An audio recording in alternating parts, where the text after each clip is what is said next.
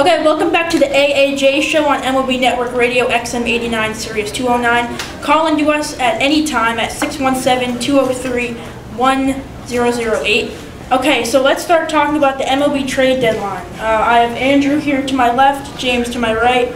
I'm also Andrew. And James, what do you think about Manny Machado going to the Dodgers?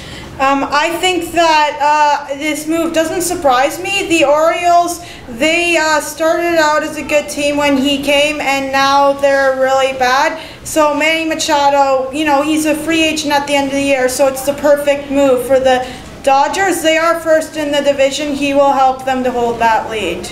Andrew? I think it's a very good fit, especially because, remember, this is a rental. You're not necessarily going to lock him down long term, and the Dodgers needed a rental. Corey Seager is out with Tommy John surgery, so they needed a shortstop to fill in. Manny Machado's their guy, and then hopefully by next season Corey Seager will come back maybe mid-season.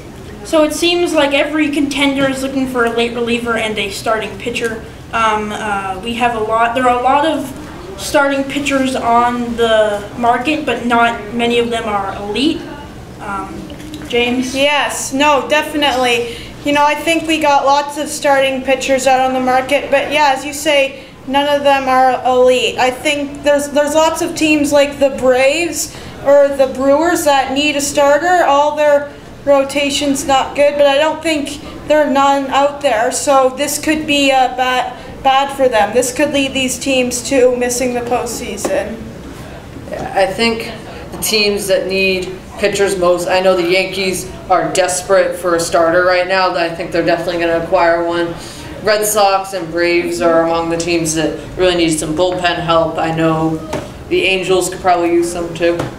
Okay, we're going to take a caller, Jake from Brookline. Hey guys, huge fan. I'm just completely outraged about the Manny Machado trade. I'm a Phillies fan, and I was hoping they would come to Philly. What do you guys think about that?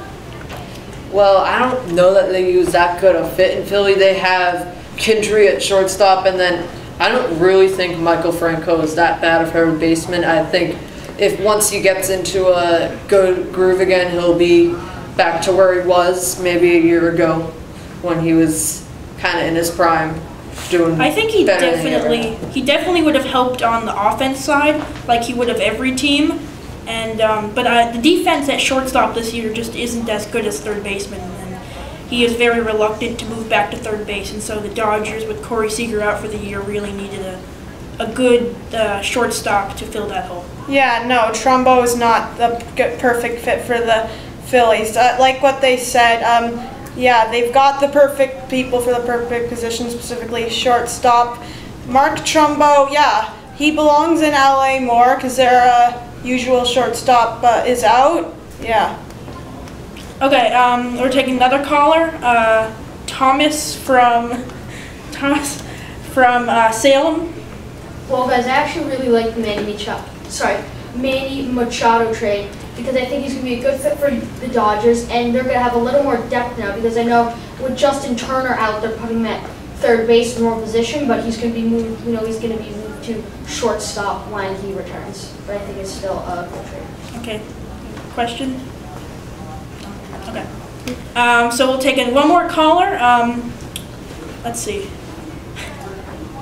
Paul from I don't know, Webster. Hi guys. So you know, as you guys said, Corey Seager's out with Tommy John surgery, and you guys said Manny Machado will fill in for Corey Seager. But what happens when Corey Seager does come back? Well, we know. Oh yeah. Do you think he's gonna return to shortstop, or do you think they're gonna let Manny Machado stay? Well, Machado is a rental, so Machado's a rental, he's gonna be gone at the end of the season. Corey Seager's not. He's done for the season. He's been put on, I think, the 60-day disabled list, and yeah. And I don't think that there's any way that I don't think that there's a large chance that he resigns with the Dodgers next year just because Corey Seager's there and he is their guy, unless he can really perform well this season, especially in the postseason. Yeah, no, Manny Machado, trust me, he will not re-sign with the Dodgers. He's just there for a rental. When Corey Seager returns, Machado will be with some other team. That team will, we don't know who that team will be at, but that will become a big discussion during the offseason. And so the updated power rankings as of Monday the 23rd, Astros first, Red Sox second, Yankees third, Cubs fourth, Dodgers fifth. This has been the AAJ show on MLB Network XM89 Series 209.